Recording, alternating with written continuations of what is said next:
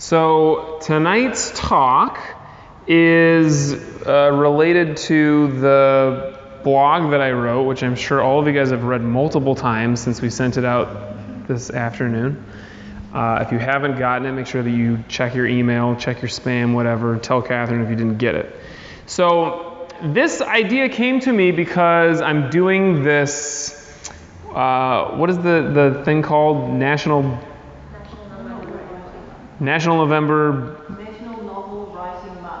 Novel Writing Month. Great. Is that a different thing from what you're doing? It's November. I'm doing November Writing Month. Okay. Well, I'm doing National. Right. Anyway, I really love writing, and I thought this is something that I don't do enough of. I do too much of some stuff, like watching TV and sleeping on weekends, I guess, and not enough of some stuff that I think is really important, like writing. So I thought I'm going to do this month, and I'm writing every day. And some days I write as much as you're supposed to, which is like 1,600 words or something, and some days I don't quite make it. Most days I don't quite make it, but I'm still writing every day, and it's really fun.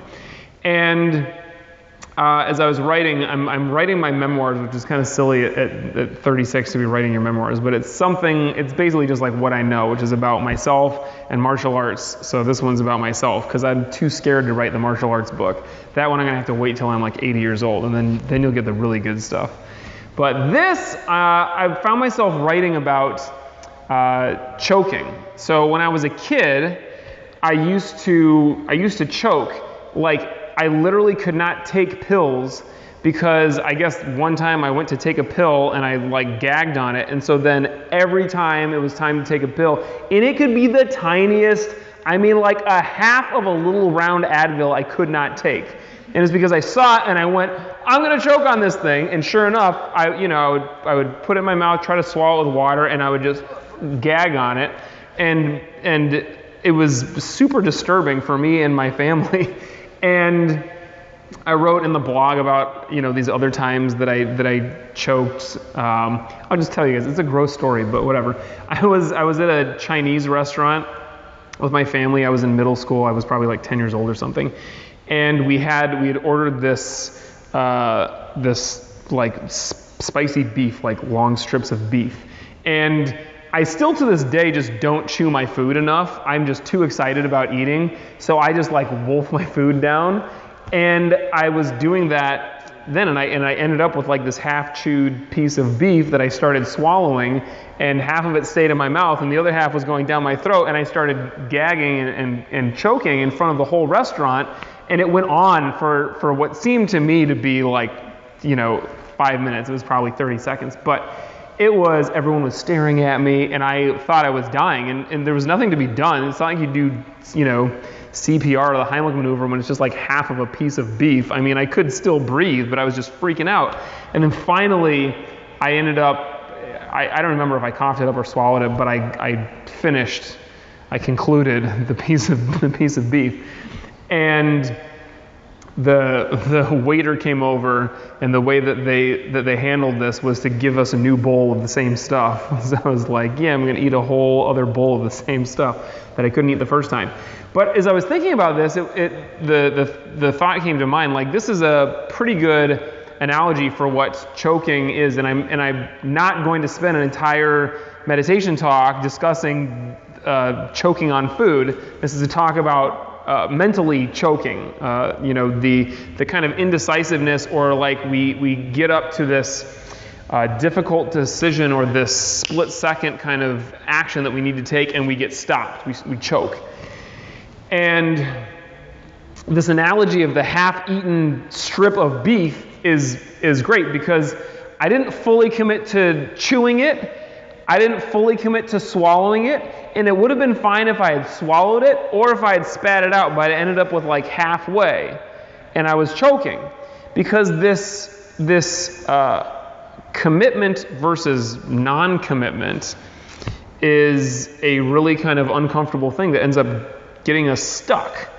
And I wrote in the blog about the part of Karate Kid when Miyagi-sensei says to Daniel-san about, Daniel-san's like, I want to do the tournament, but I don't know, like, should I practice karate or should I not? I'm not sure what I should do. And Miyagi says, walk on one side of road, okay. Walk on the other side of road, okay. Walk in the middle, squish like a grape. And that's what happens if you walk down the middle of the road out here. You know, even in this traffic, a car will hit you. You have to choose. I'm doing it or I'm not doing it. You know, I'm committed to this, or I'm committed to this, which might be committed to not doing it. Great. But if we are kind of waffling in this back and forth space, this in between, then, I mean, in martial arts, you're just never going to get it. And in the moment of practice, you could get hurt. You know, this week we've been working on getting out of the way of a stick, and so the stick's coming at you. And I know that this is what goes on in your head, especially if this is newer for you, because I still remember doing this. The stick's coming, and I'm like, should I go right or should I go left? I don't know. And then you get hit with a stick. We're using padded sticks for those of you guys who are watching. Don't call the police. But you have to commit. And honestly, like, yeah, it's ideal if you step to your partner's back. But if you step to the front, at least you didn't get hit. And you have to commit to doing something.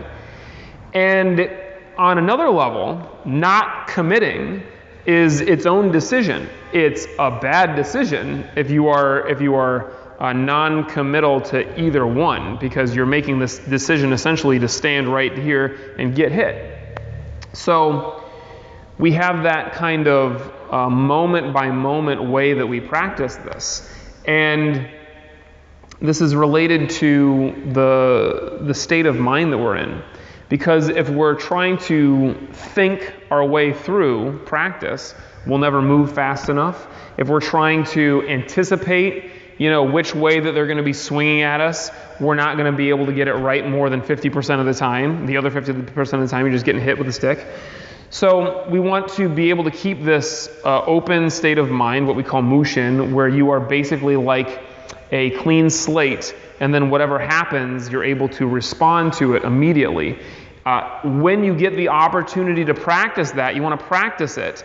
Catch yourself trying to think your way through things, because that's a bad habit to get into. You're just reinforcing the same way that you've always been doing things. And we spend all day long in that logical place with our brain where we're thinking this happens, then this happens, then this happens. And your martial arts practice is an opportunity to take a break from that. This is not the time or the place for you to be up in your head, thinking, anticipating, guessing. This is a time for you to just be. And if you think about what life must have been like, you know, thousands of years ago, we didn't have so many choices available to us. So this process would have been a lot easier. We were not in this place where, you know, we're in Baskin-Robbins choosing between one of 31 flavors. We're not in a place where we're stuck in traffic and we're thinking, well, should I get off at this exit, or should I try to gut it out and see if the traffic clears up, or should I do that? Because you didn't have a car, you didn't have traffic, you didn't have ice cream, you didn't have any of that stuff, which some people would miss, I'm sure, and some of us would just love it if it were just back to the way it was when we were cavemen. But the truth is, we are not equipped for this. We're not equipped to have all of these choices and to have all of this difficulty, which is why we suck at it. And it's why we're so bad at committing to something. It's why we're so bad at being able to make those split-second decisions. And it is really something that, you know, if we are able to simplify things, we will find that we're much more successful at it. This is like what I was talking about at the end of the last class, where you're trying to learn a technique or a sequence of techniques that's very complicated. It's very difficult because there are all of these steps that you need to take. But the reason that we're bad in that moment is because our brains are kind of trying to get ahead of the moment. We're like skipping ahead to what's next. You know, when you're doing a combination that's like hook, punch, uppercut, elbow strike, and you messed up the last elbow strike, and then it's time for the next count, and you're thinking about how you messed up the elbow strike, or you're worried about what am I going to do when it comes to the elbow strike, well, then your hook punch is bad, and your uppercut is bad, and probably your elbow strike is also going to be bad. So you got to be able to focus on one thing at a time. And in a situation like this, you're usually just going to focus on the first thing. And if everything is set up correctly, then the first thing you're focusing on is the hook punch. But that presupposes that you set your fighting stance right, or in a drill with an actual partner, that's like, I got my distance right. And this is a really important thing to practice, this act of just focusing on the first thing. Because we can really only do one thing at a time. We can only focus on one thing at a time. And our practice teaches us this, sometimes by reinforcing negatively with pain when we're up in our head trying to think of too many things at once. So we recognize that we're getting overwhelmed, and you just focus on one thing. And you keep focusing on that one thing until you get it, and then you move on to the next thing. So this is the part where kind of everything breaks down, because we're up in our head at the wrong place in the process. And the other thing that I talked about in the blog was when I used to play tennis in high school, and I was like an okay tennis player. We played at a pretty high level at my school, and I was like the worst kid on the varsity team, but I made it. And so when we got to the state competition at the end, the big tournament at the end of the year, we were playing some kids who are better and some kids that are worse, but the pressure got to me. And it was more or less like this all year, but I felt it like to the absolute worst, heaviest degree during this tournament. And I remember I'm playing doubles, so I have me and I have my teammate, and we're both not great, but it's my turn to serve. And this is what I did almost every single time. Toss the ball up and I serve, and it goes into the net the first time. About half of the time, my serve would go into the net. And then I would put myself through hell, because then I would say, oh my God, I'm going to double fault. I'm going to send the second one into the net. And I'm thinking about, I'm going to double fault. I'm going to mess it up. I'm going to screw this up. And sure enough, when your brain is telling you that you're about to screw something up, you screw it up. So that's what I did. And it got to the point where the only way that I could get the second serve over the net was just to like lob it over. And then the other team would just come in and crush me with it. And so we lost. But it was an interesting thing, because I recognize, how silly this was, more so now when I look back on it. And it's kind of through the prism of martial arts that I recognize what was going on.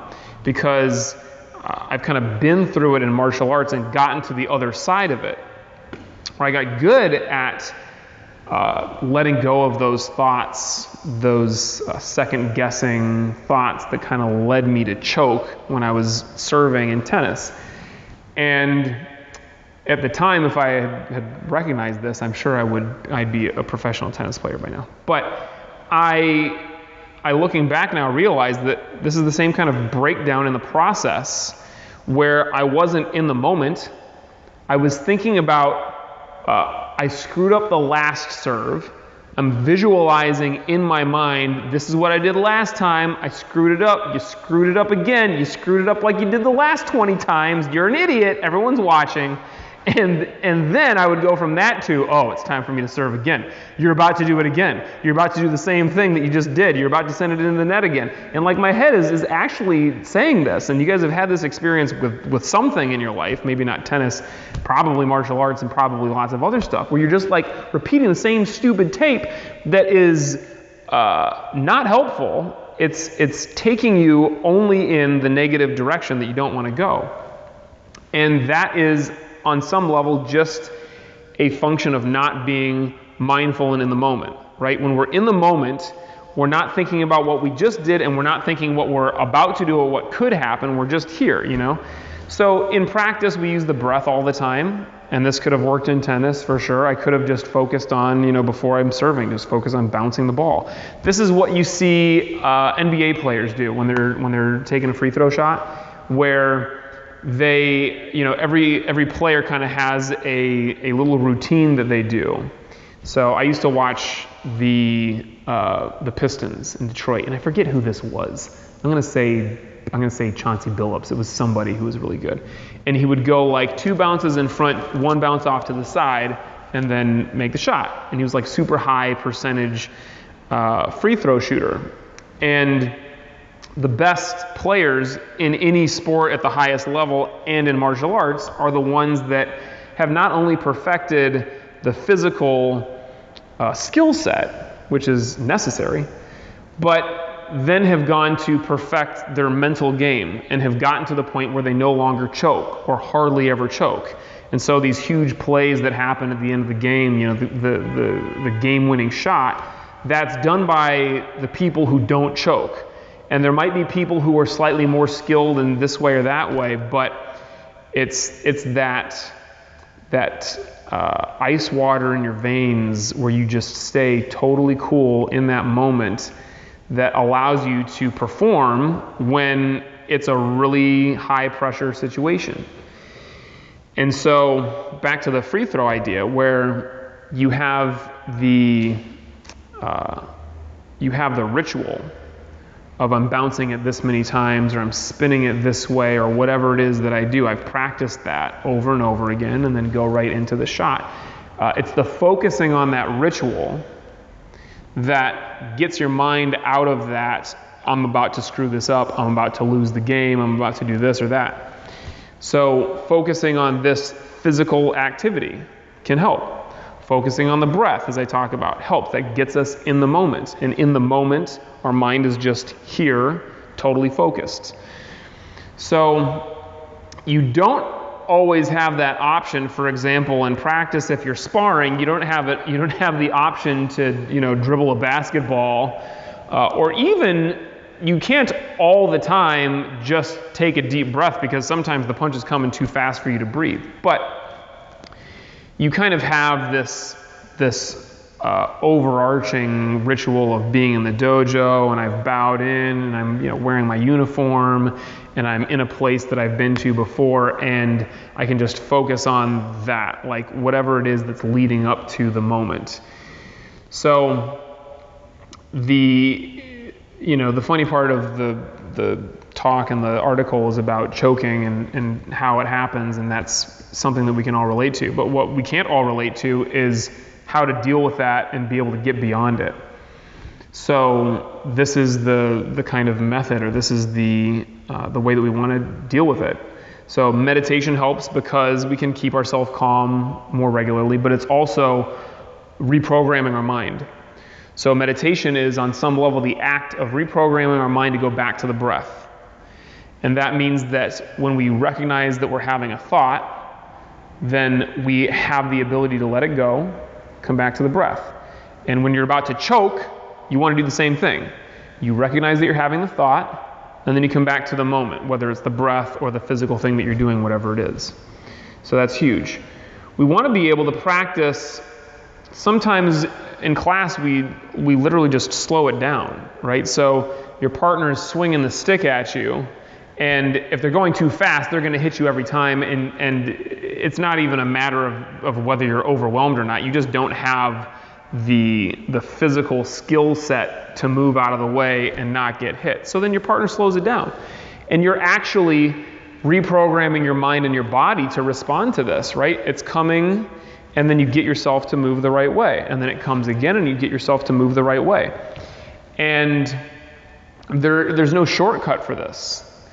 This is a source of frustration for a lot of people early on, and we have some beginners here where you guys have recognized this.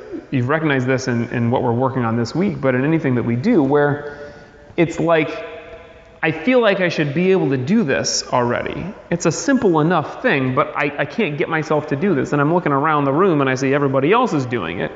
How come I can't do it? It's because you're a bad human being. No, it's because you have not done it enough times.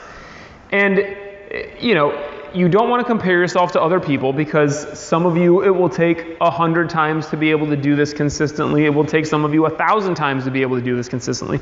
But it will happen. This process works. It has worked for many people who are much more awful at martial arts than you. And you got to trust in that. So when you're able to just ask your partner, can you slow this down? This is letting your ego get out of the equation, because your ego wants you to be able to do it fast. No, do it again. No, do it again. And when you can set your ego aside, that's also going to help you not choke, because your ego is really the thing that is causing you to choke. The ego is the thing that is so afraid of you messing up. The ego is the thing that's so attached to how you already messed up or how you're going to mess up in the future.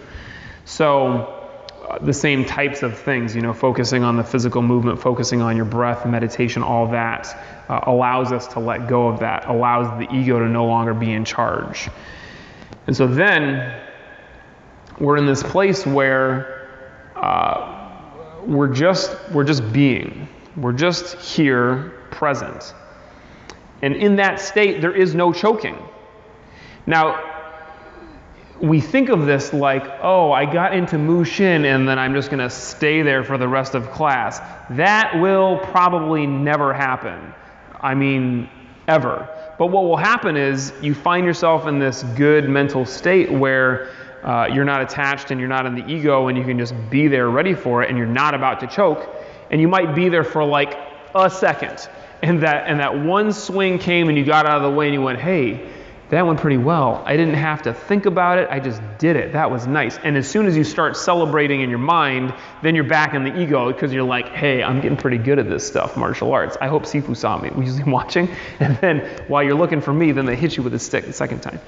So this is part of the same process, right? We are able to be in that moment for a moment, and it's like a split second or a half of a breath. In meditation, you recognize that it's less than half of a breath often, but then we just lengthen that amount of time, and it is by being unattached to these distractions. It's just by focusing on what's happening right now, that amount of time that we're in the moment, that we are in Mushin, and therefore not going to choke.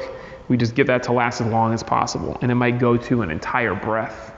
It might go to an entire minute with lots of practice where you're in a drill that is really causing you to stay engaged.